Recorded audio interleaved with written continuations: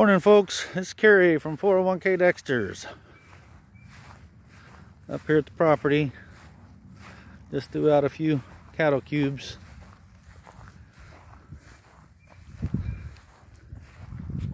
We got Teddy there with the little nub horns. Dorothy, she's looking full. Small steer. Got Crack in the bull here. Got a big belly. Hey, Crack, what are you up to, buddy?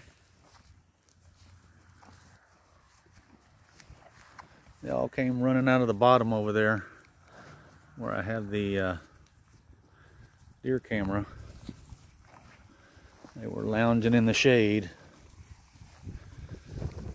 This winter paddock really has put some weight on them. They look good, filled out.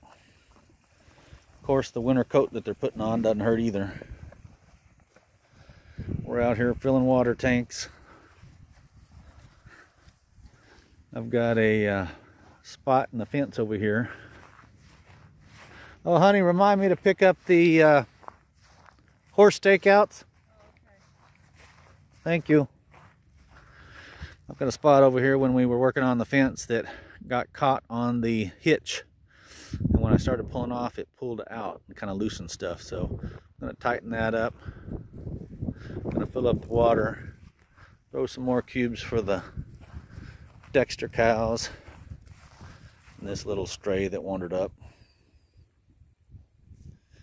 Teddy, we took him down and had him steered so he wouldn't get a hold of any of the heifers, or Kiki there with the horns. So trying to keep the Dexters pure, looking forward to when they all mature enough to breed. As you can see, that's about a 47-inch fence right there, and they're about 10 inches shy of it. Kiki is probably about 3 inches shy of it, so she's about 45 inches at the shoulder. This is the biggest steer here. He'll be going to freezer camp first. And good riddance, because he's the one with the biggest attitude. But checking in here at the homestead, getting little projects done, enjoying the beautiful weather. It's supposed to be in the 60s all week. Looks like they still have plenty of grass here in this northeast paddock. I meant to mention that when the last time we were out here working all day long, we were sitting there in the camper right there, and we had come out and stood right where Linda is and looked south here and saw the most beautiful red fox run across the property. It was just the brightest, deepest red, auburn, with a white-tipped tail, and the tail was probably a good 3.5 feet long. But it came from down near the cowport over there and squatted, looked right at us, squatted and did its business, and then it wandered off towards this downed tree over here.